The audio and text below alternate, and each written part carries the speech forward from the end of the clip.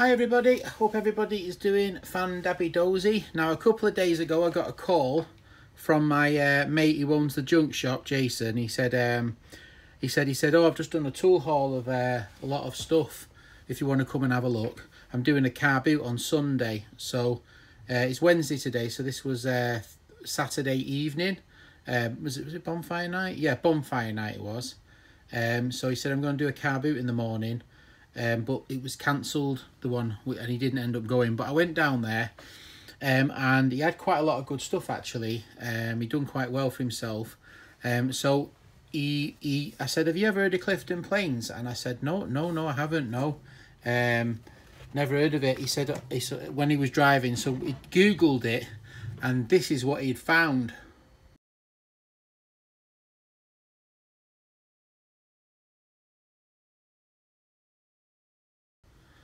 And it's never a good sign when anybody uses Google. But this plane, it's showing some surface rust, but it's hard to describe. It's made in England.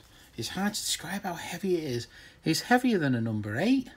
It's so heavy. It's so well built.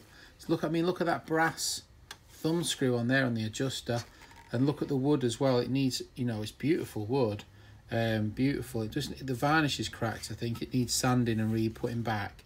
And it's at number 6 Clifton, made in England, still made today, and it's really heavy duty. I mean, even the leather cap is made out of brass, and even got 36. It's even got a code on it.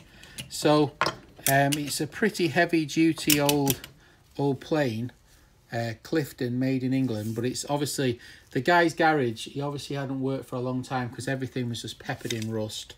Everything I got was absolutely peppered in. Oh, that's unusual, the way that chip breaker comes off. So it was basically, so he Googled it and he said, "Oh, I'm going to put it on Facebook for 250 quid." I said, "No one's going to buy it on Facebook." I said, "They all buy streamers and motorbike, streamers and push bikes off you." So that was a bit of hassle arguing for that. Then there was this Japanese wood plane, and it's from Axminster Tools. Now they don't sell cheap things. It's in a nice box, and it's this beautiful Japanese wood plane. Now I did buy some more Japanese tools, but I agreed a different price for that. So this one is looks to be made like out of cherry. It looks like oak to me, but it could be cherry. They're usually cherry, but kind of quite a nice grain. It's even got some Japanese writing there, so it looks to be quite a nice plane. And you can see the guy's been using it because he's been knocking the wedge out with a hammer. Now I did actually find a Japanese hammer in there, which is really cool, and some other bits, but they were in a different. So I negotiated a price for this. Now I don't know why I bought that. I think I just saw it and I thought, he's got one, I haven't. And I think that was the excuse of the day, to be honest. This Japanese plane, I've always wanted a wood Japanese plane, a nice one. So I was saying no, and he didn't want to sell me that, and he didn't want to sell me that. So I had to pay through the nose to buy it. And I got 2 other things, which I'll show you now, which are in the same lot, and then you can guess the price. So we'll have a look at the other 2 things.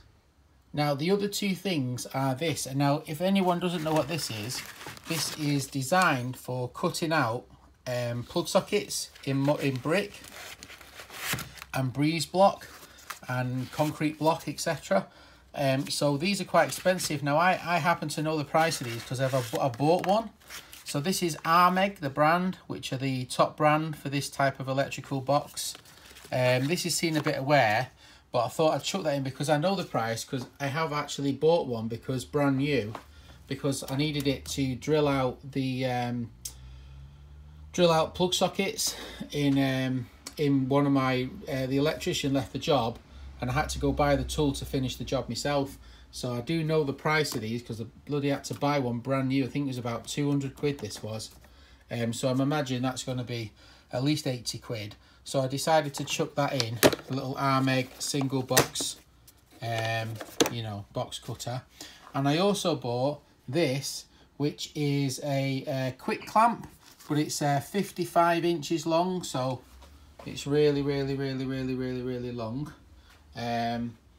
So basically I got a big long clamp. He said he had 2, and I negotiated the price for 2, but he couldn't find the other one. He said he must have left it on the job. But they're all filthy dirty. Everything's filthy dirty, so I'm going to need to give it a good clean.